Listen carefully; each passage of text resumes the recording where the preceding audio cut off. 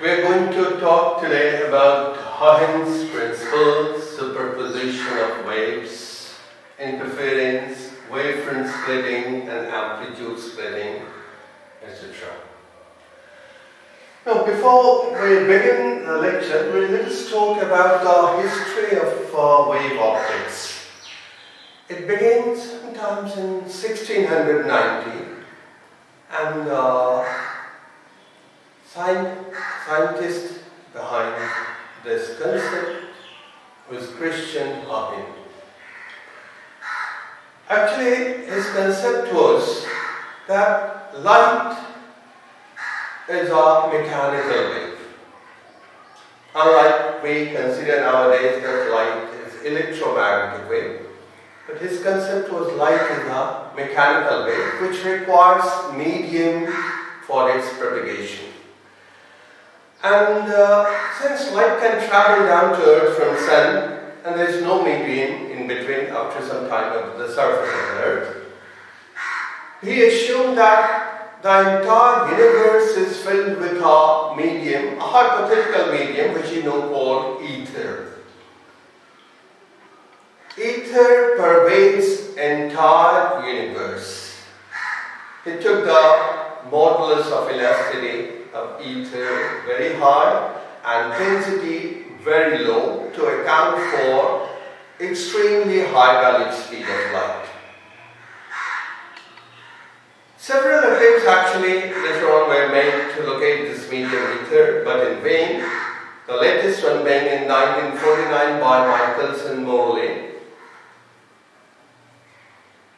But they could not locate this medium ether. Still, this particular theory, wave theory, has importance in the sense that a number of optical phenomena can be explained on the basis of this theory, like interference, diffraction, etc. Now, to begin with, let us talk about what is a wavefront. You know, if you consider a source in isotropic medium, isotropic medium means the medium having similar property all around. It disturbs the particle, ether particles in this case, of the medium, and since the wave propagates with same speed in all directions, the particles at the same distance from the source in different directions will be vibrating in the same phase. You know, the phase is something which gives you entire information about the state of the particle, where the particle is with respect to the mean position and in which direction it is moving. And in one complete oscillation, we know from the knowledge of simple harmonic motion that the phase traveled by the particle is 2 pi, beginning from the mean position to right extreme position, pi by 2, back to mean position, pi, then left extreme position, 3 pi by 2, back to mean position, 2 pi. This is what we have. So it gives you the state of the particle. Now, since all the particles are at the same distance from the source, and the speed of the wave is same in all the directions, in fact, all these particles will be vibrating in the same phase, and therefore, if you take the locus of these particles, locus of the particle, then this will be a line, and this is what we call wavefront. So wavefront we can define as the locus of all the points around the source vibrating in the same phase. Now, if the source be a point 1, the wavefront obviously will be spherical.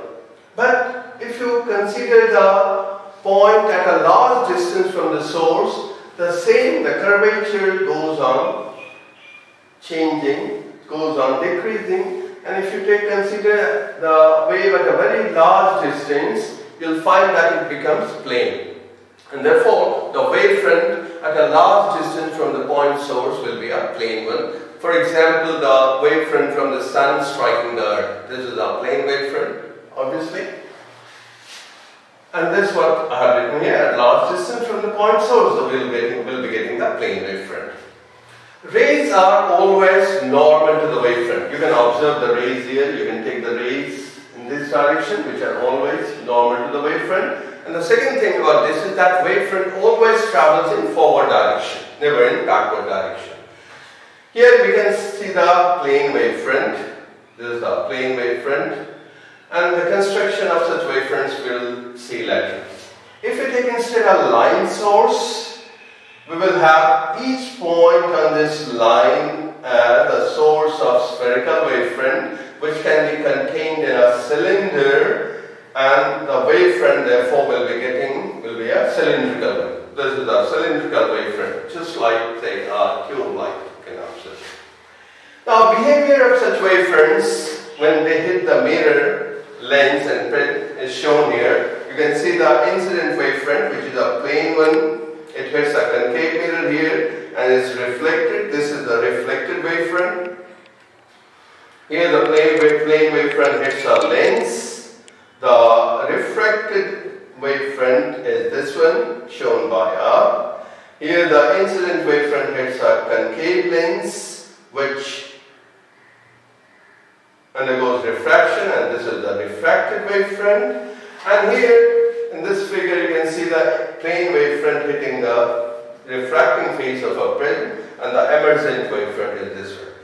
The clue for the formation of wavefront you can take from the ray diagram, because the wavefronts are always normal to the rays are always normal to the wavefront. You can draw these keeping in mind that the rays are always normal to the wavefront. Now, Huygens principle.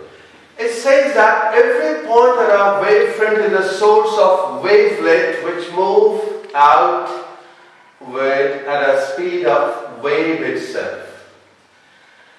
In other words, we can say that every point on the primary wavefront is a source of secondary wavefront. What does it mean? You can observe here. This figure only for reference, you can see this is a wavefront, because we have shown just now that all these particles are vibrating in the same phase. Now, if you consider the speed of the wave to be v, and I take a very small time tau, the distance traveled by the wave in all the directions will be v tau. You taking these points at the center and v tau as radius, you can draw the arcs. You can observe these are the arcs, and you can join these arcs by a line, which will be giving you another wavefront. Because if these points are vibrating in the same phase, these distances are equal. It's obvious that these points also will be in the same phase. And we are getting that every point on the primary wavefront is a source of secondary wavefront. This is what Huygens principle says. And this is how we can construct the plane wavefront also. This is the incident wavefront or primary wavefront. This will be the secondary wavefront. The construction will be similar as I explained earlier. The next thing that we should be knowing before we start our discussion, superposition of wave and the phase difference. What happens if a particle is simultaneously disturbed by two waves? Just look at it. You can't imagine the same particle at the 2 points into two waves.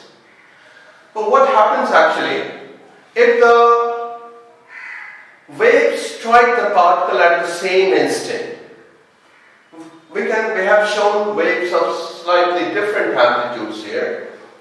Wave is actually the displacement versus time graph. If you plot the displacement versus time graph of one oscillation, you'll get one wave.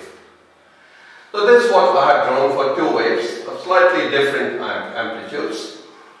We observed that if the two waves strike simultaneously, a particular particle, this displacement begins at the same time. The nature of the graph will be somewhat like this, and this is how they will go. You can observe, I am showing the displacement due to two waves of slightly different amplitude. This is how they go.